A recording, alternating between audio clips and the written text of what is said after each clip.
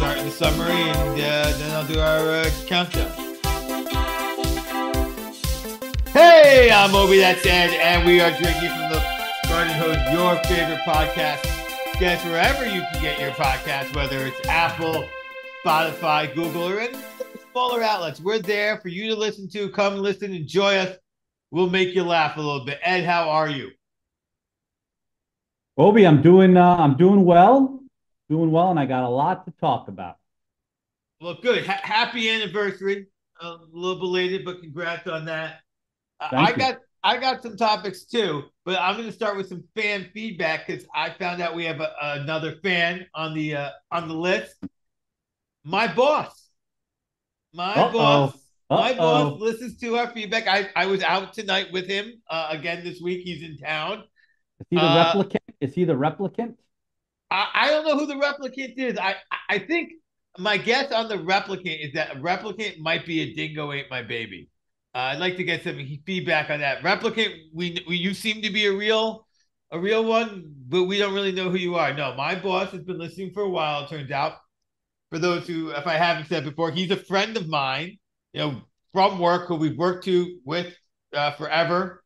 And at this point, he moved higher than me for sure, and came back to the company I'm at, and brought me onto his team. So, but he listens. Uh, we're starting kind of late tonight, and he was anxious for me to get back from the work event to get to Ed because he proved he listened because he said you got to get there so you can record the episode and Ed can eat dinner. That's right. So he's listened. He said I'm up too late to start the episode, and we have to end it in time for Ed's dinner. So shout out to my boss who was promoting our podcast at the table today with my coworkers. So there we go. My boss is on board. All right. So we're going to talk about dinner. I already ate, by the way. I ate relatively early today because we were taping late tonight. But that brings me to my first rant. So paper straw. They're a thing, right? You ever have a paper straw, Obi? Just had one today, drinking the water at the restaurant I was at for this work function. Yeah, had a paper straw. All right. Not the biggest fan when compared to a plastic bendy straw. Yeah, I think most people are like that. I personally don't really care. I mean, I do care. I would prefer plastic over paper, but that's not where the rant's going. Where the rant is going is I was at a function and they had something I've never seen before, Obi. Wooden utensils. They were wooden disposable utensils. Have you ever tried to eat pulled pork with a freaking wooden fork? Not pulled pork. Now I think I've had the wooden utensils, but a lot of times the wooden fork might as well be a fucking spork. And I'm not a big fan of the spork. I want some tongs on my fork. So either make it look like a plastic fork or give me metal. Yeah, it does look like a shovel in a way. The wooden fork is somewhat shovelish. And then it was a wooden knife. I mean, are you freaking kidding me? But here's the kicker of the whole thing. I'm eating with a wooden fork and a wooden knife, but I had a plastic straw. Okay, that is fucked up. So are they tree huggers or are they not tree huggers? Like, what is going on there? Like, you're not saving the world if you're giving me a plastic straw. At least you're not saving the turtles if you're giving me a plastic straw. So I just don't get it. Don't give me wooden utensils if we're really not tree huggers. I'm gonna agree with you. Like the wooden utensils are further down the line than the paper straw. So Of why are we course. not how are we not hooking ourselves up with the paper straw and then going to I gotta dial you back a little bit because I am the wooden spork I've had before, but how does a wooden knife even cut food? Like how do you Well, get thank wood? God I didn't have to cut anything. Thank God it was a pulled pork. So what it was is it was a banquet for my daughter's softball team. It was like pulled pork sandwiches and like potato salad. So I was eating the potatoes. I didn't use the knife, but you grab the napkin and it's got the utensils in it, and you undo the napkin to be surprised by wooden utensils. I've never seen a wooden utensil before in my life, ever. So Do of they course make I was talking about it, and people are like, "Oh yeah, I've seen them before." I'm like, "Well, have you ever seen them paired with a plastic straw?" Boom. No, you haven't. Nobody has. Do they make good toothpicks when you're done with the sport? I Does don't it? know. I'm assuming they burn. I don't know what the hell. Anyway, I just I just couldn't get over that. I'm like, I'm gonna have to talk about that in the next podcast because I just don't get no paper straws with wooden. I mean, first of all, wooden utensils are bad enough, but then when you pair it with a plastic straw, it just doesn't make any sense. It's stupid. I agree. I agree. Now I got something else that's stupid. Before I go into that stupid thing, one of the comments my boss gave us for feedback, and we might have to steal it, is he was telling people we are the Seinfeld of podcasts because we're not about anything. Oh, And because we don't talk about we don't talk about shit. yeah, and I'm now gonna just talk about something I think is stupid. I'm building a playlist for myself because I'm gonna go to a Kumdo tournament, and I know you're gonna make fun of that at some point in the rest of this rant. But we're going to Just for the people who don't pay attention and the people in the back. That's when you play with swords, right? yes, yes, we're gonna Okay. go. We're gonna go smack each other with our wooden swords this weekend coming up. While Oh, you people, might want to use a wooden knife and a wooden fork while you eat at I mean, that I have a wooden wooden sword. sword, but it's not gonna cut. It's not gonna even cut pulled pork.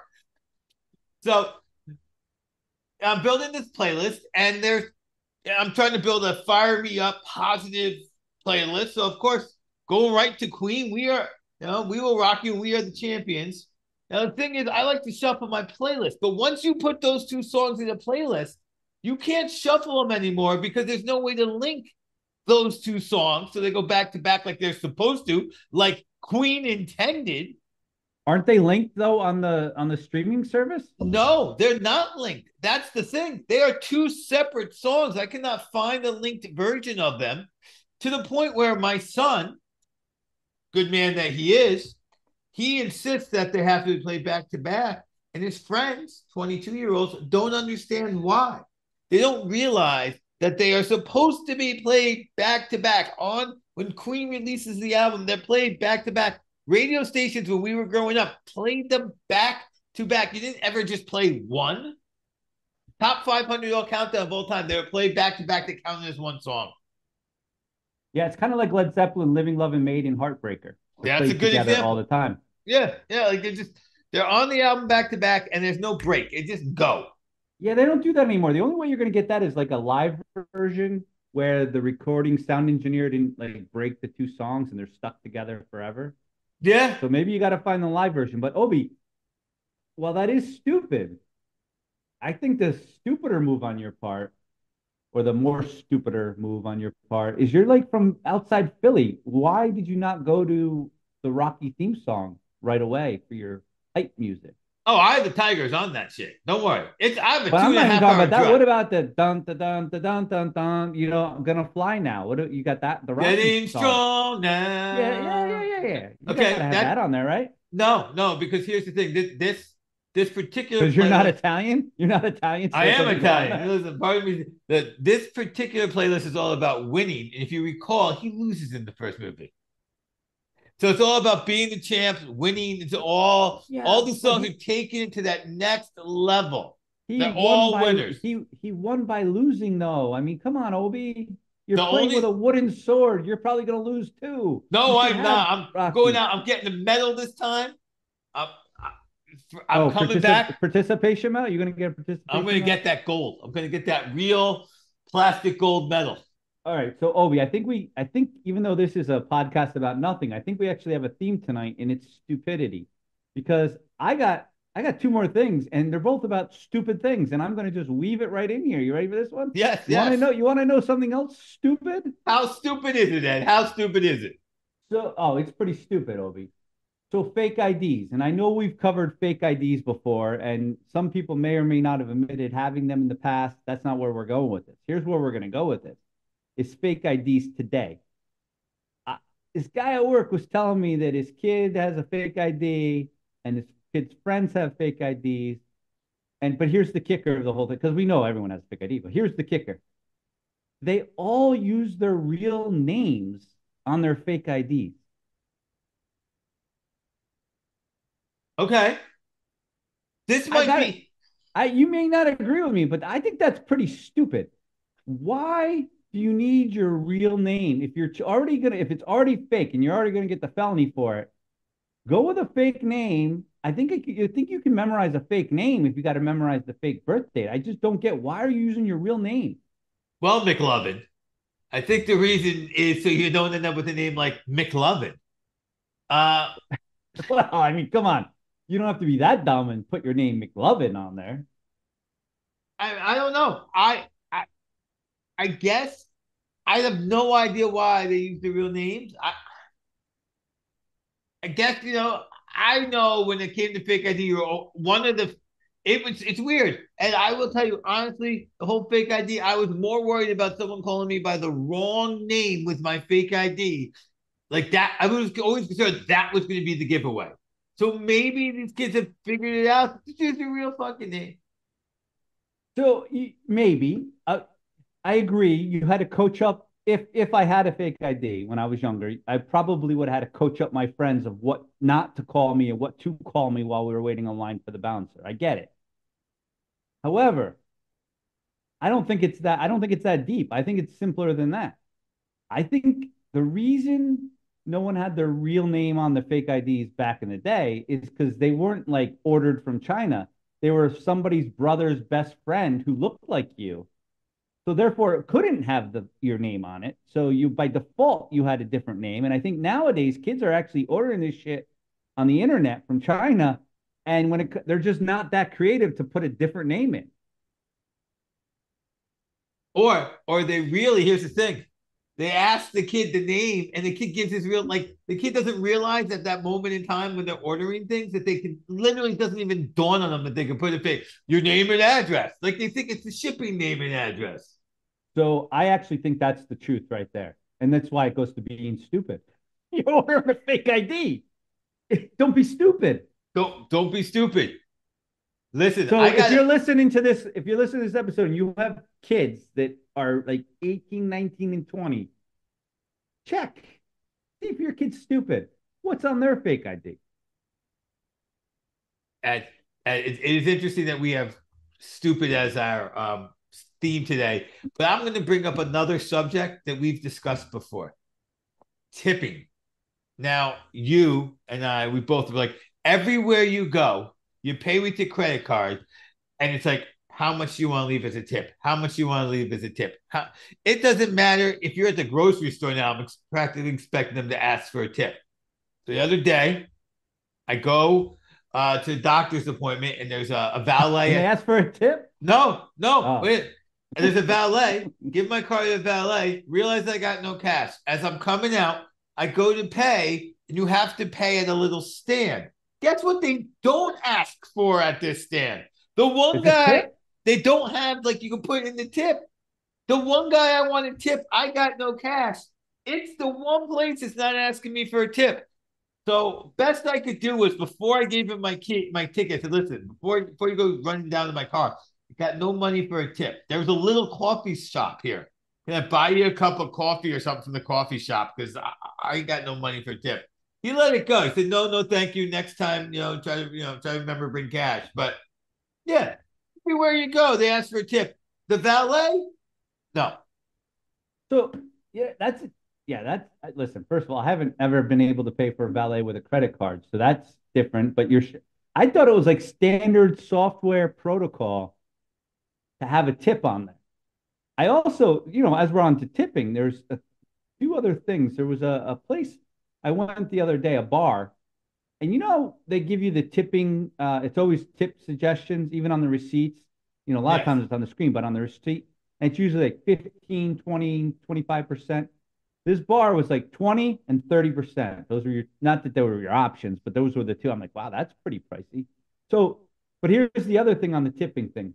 This isn't stupid, or maybe I am stupid. I'm not really sure. But if you go to Yankee Stadium, same thing.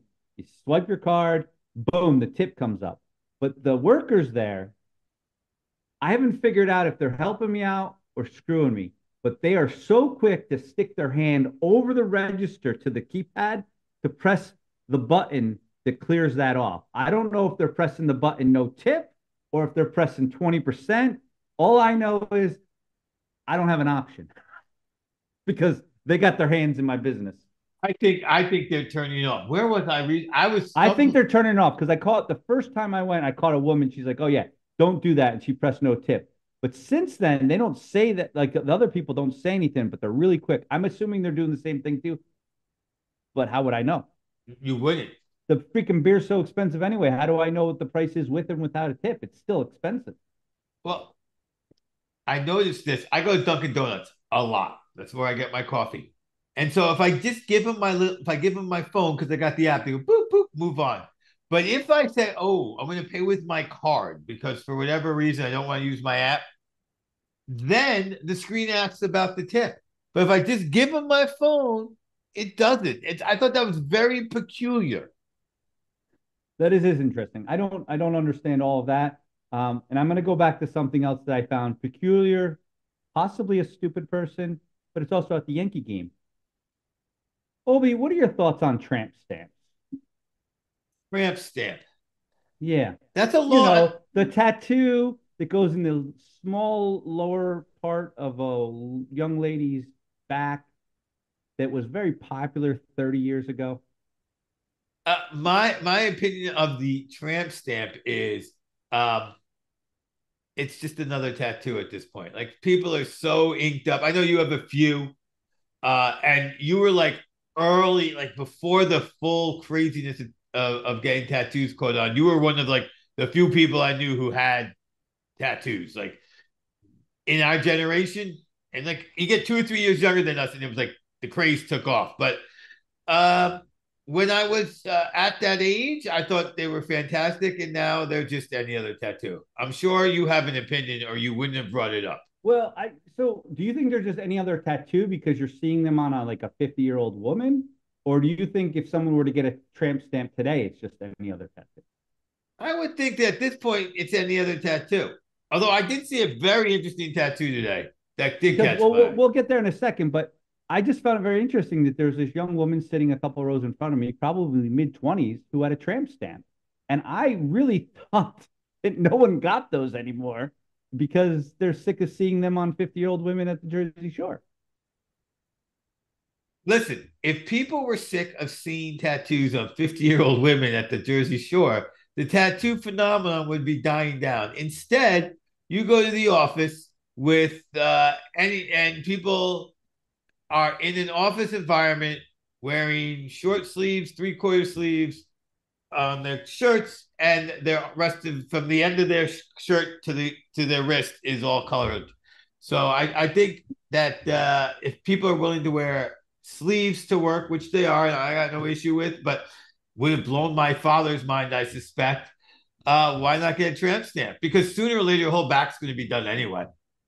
The Okay. tramp stamp, that's the thing. Sooner or later, your whole back's going to be done. Tramp stamp's just a part of a giant mural of moving colors on your body.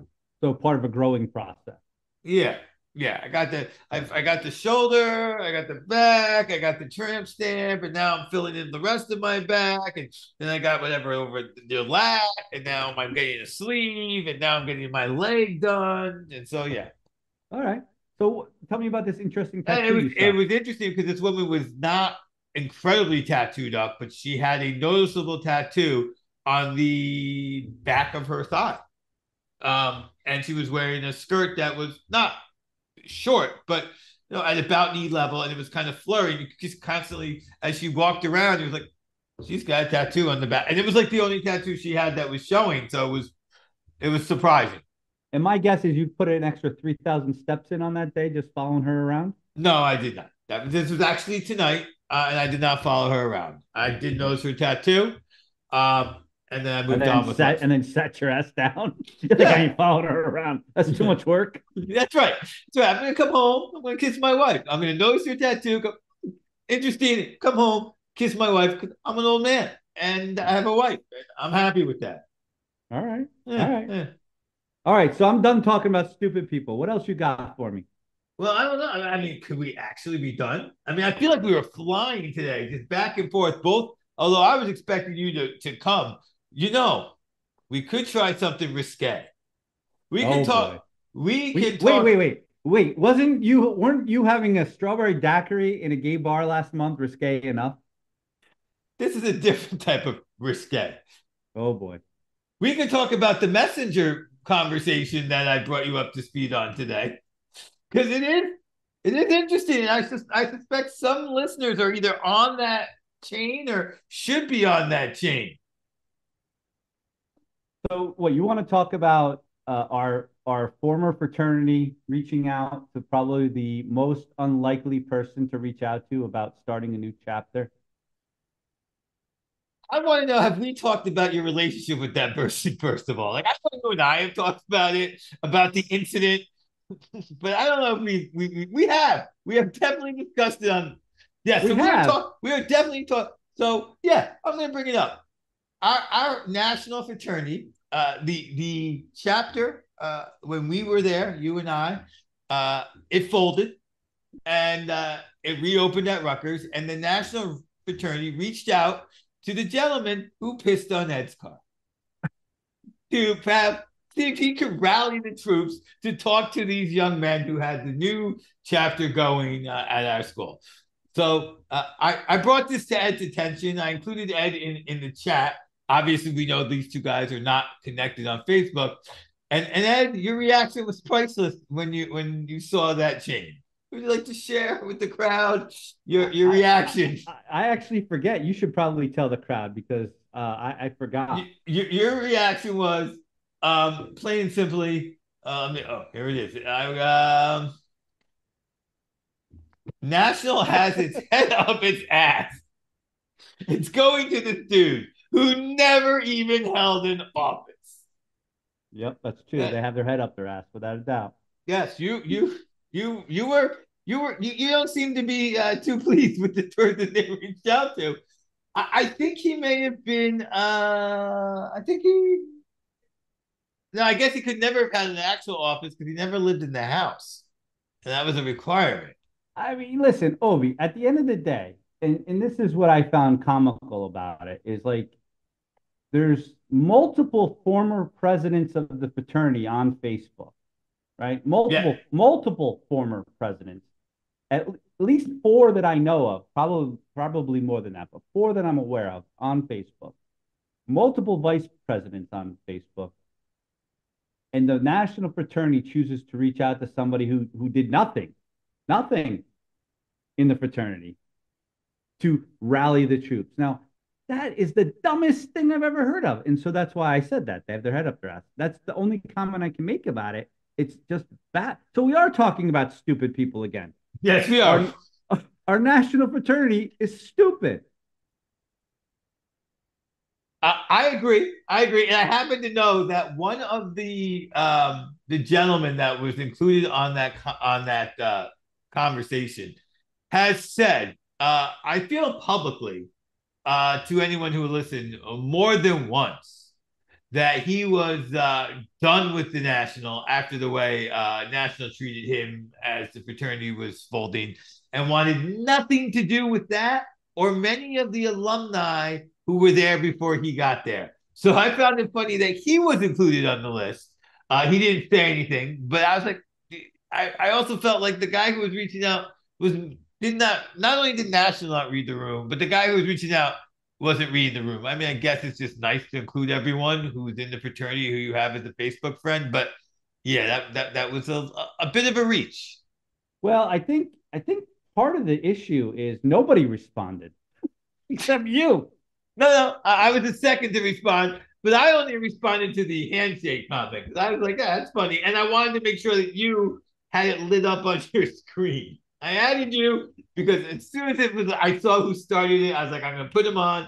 I changed it so your nickname was on there and my nickname was on there as a representative of our podcast. And then I wrote a comment so that it would light up and put a little blue dot after you had been joined so that you could find the chat. I didn't get kicked out though. I'm still in the group. I'm still in the group, which is good. I did not get kicked out yet. So still in the group, car piston off. yeah, I just feel bad for this guy, director of chapter services. He is not going to do well in life. Well, That's maybe the choices he's making. Well, maybe he sucks at his job, and the charm is that we suck. I'm Obi. That said, we are drinking from the garden hose, possibly a pot about nothing. Tune in a couple of weeks. Can't wait to see you then.